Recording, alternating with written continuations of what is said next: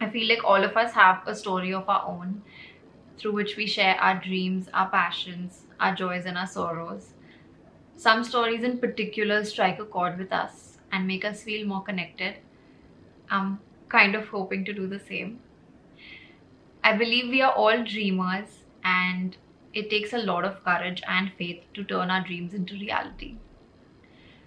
I still have a very, very long way to go, and this is not my success story. However, every little thing that I have achieved has only been possible because of a very special person in my life, the wind beneath my wings, and that is my mom. Let's rewind a little bit. I grew up in a perfect family. My parents were madly in love with each other. My mom, being the caring and devoted mother that she is, would hardly even put me on the floor. She loved taking care of the family, and her life revolved around us. She didn't really get out of the house much. The exciting bit of her day was that she tutored about 20 kids from my block. My dad, being the goofy one that he was, he gave the best piggyback rides, and I thought that he loved me a little more than he did his alcohol. Well, sadly, it turned out to be a sham. One day, walking into my room, I saw my mom on the floor, just crying in pain, and I had no idea why my dad had hurt her. I was so confused and angry, and all I knew was that she did not deserve any of this, and it was completely wrong. But still, my parents continued to act like nothing was wrong between them for the sake of our families. As sad as it is, normalizing domestic violence in Indian households is very, very common. Families inculcate values in a way that deem men to be superior. And in a patriarchal society, if a woman was to raise her voice, she was either considered rebellious or even uncultured. The absence of encouragement and empowerment in young girls and women was also very prominent. When my mom raised her voice, nobody came to help, not even her own family. They went on to say things like, "You weren't raised like this, you were married off into such a nice family, nobody in her family has ever gotten a divorce." And of course, hearing things like that, she felt really helpless. But she decided to put her foot down, and eventually my parents split up when I was about 7 years old. I had no idea that behind this domestic and timid woman was a very strong-headed, courageous mother of two. She decided to leave that toxic environment and start a new life because she knew that that was the right thing for us. Even then, nobody really helped because women were to be blamed for a failed marriage, and they were the ones that were asked to make a compromise. Well, my mom did not agree to that. She didn't want to make a compromise, and I'm so grateful that she took that step. The good news is that my mom fortunately did find work, but it came at the cost of a lie. In the fear of losing that job, she hid the fact that she had 2 children. In 2002, motherhood meant losing all prospects of a job, and it's actually spectacular to see how far we've come from that. I feel like every woman should be self-sufficient and needs to know that that will not affect the upbringing of your children. I feel like people worry that if a working mother spends too much time away from her child, that it will affect the child's cognitive development. Statistics do show that working mothers spend time away from their children, but they tend to make up for it with better quality time rather than quantity time. I feel like being a career-driven woman doesn't make you any less competent to be a good mother. Of course, we experienced that. My mom didn't really spend as much time as she did before, and we spent most of our childhood in the care of our grandmother.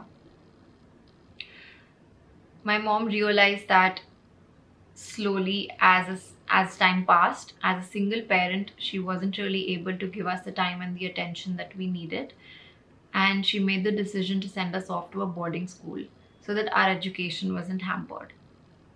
She still tells me how that was probably one of the most difficult decisions that she had to make. When I went away, we were only allowed calls on weekends at the school, and as my mom got busier, she used to forget to call me. And I used to joke around and say, I know we don't really exist for the world, but you do have 2 children and you're supposed to call one of them on the weekends. I feel like as her kids, we had the understanding to give her the space and the time that she needed, or else she wouldn't be able to excel at what she was doing. Growing up, boarding school was a threat all parents gave their kids when their kids misbehaved. And my parents did that too. I still remember my boarding school conversation very clearly. It was my mom and I both in bed, bawling our eyes out, because she had just told me that I had to go away. I was so sad that day, but she explained to me how it was very difficult for her to look after a 9-year-old, a 3-year-old, and focus on the job all at the same time. To convince me, she promised that she would work hard, save up, and then get me out of the school in 2 years.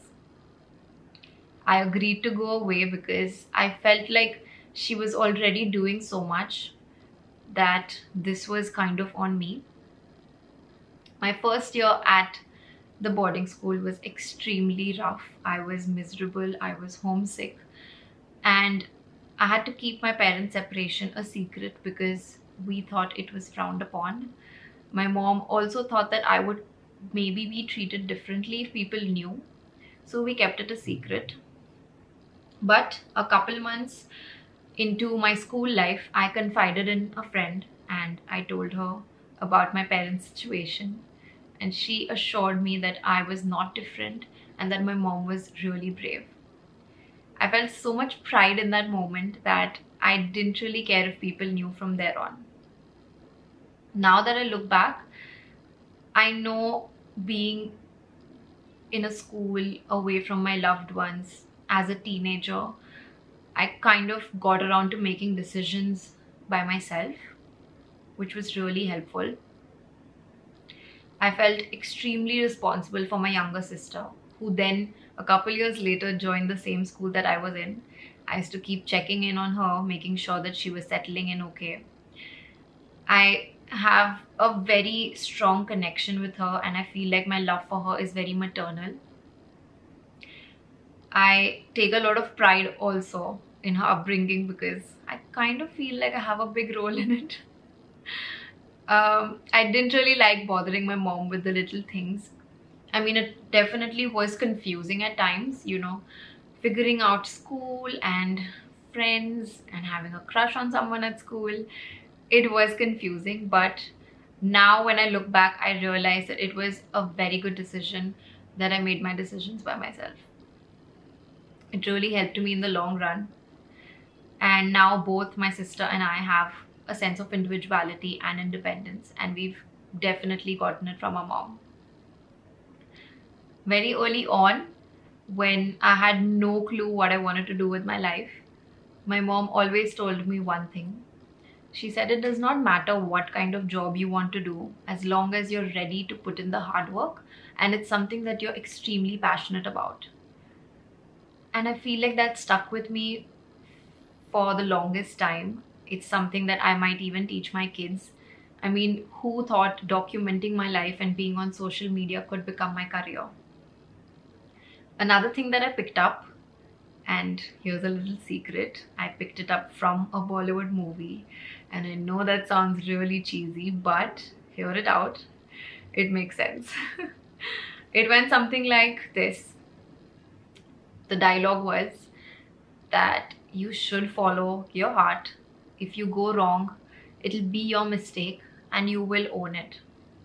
I feel like that makes so much sense because you need to follow your heart to know if you're going to succeed, you're going to gain from it. And if you don't gain something from it, you will learn from it and grow from it. I feel like that was really helpful for me, whether it was dating the wrong person or making a wrong financial judgment, having a misunderstanding with my friends, or taking my family for granted. All of these things are going to teach you something, as long as you don't repeat your mistakes again, I mean, of course. So yes, I would say that making mistakes is 100% encouraged. I've been so grateful because of the women that have been in my life. I've been brought up by some really heroic women, and they are the ones that have taught me to be my own person, to grow, to follow my heart, to earn my own money. And I feel like I also saw my mom doing all of those things, which is why it kind of came very naturally to me.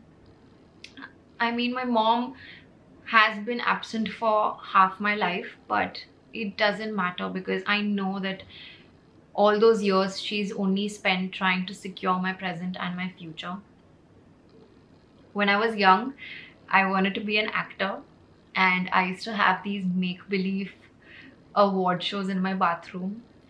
And I don't really know if it was because it was my imagination or because I deserved it, but I always won the Best Actress award. I don't know how. And I always had a speech ready for my award. So I used to always imagine my mom sitting in the audience, just really proud of me, you know, smiling ear to ear. And in all of my fake speeches, she was the only one I would thank. I know that I will never ever be able to repay her for everything that she's endured in the past 25 years. And I might never even win back Best Actress, but I kind of want to strive every day and work hard so that I see that look on her face one day. Lastly, if you have kids now, or you're going to have them 10 or 20 years down the line, teach them everything that you wished somebody had taught you. The future that we so dearly hope for, it is dependent on the endeavors of today. I mean, I feel like we need to teach our kids how to be independent and invest their money and be kind to others and yourselves. The stereotypical image of a good mother is imposed by the society, and my mom never really tried to fit into that image. In fact, she went ahead and created her own image, and I feel like that is amazing, because a good mother is not, she's not limited when it comes to the values that she imparts on her children. So yeah, whether it's a 14-year-old or a 40-year-old, let's not ask them when they're getting married or when they're having kids. Let's ask them if they're happy, if they are loved, maybe also if they want a raise. Let's compliment women, appreciate women, love and respect women. They are invincible and they make this world a better place. I know they definitely made my world one.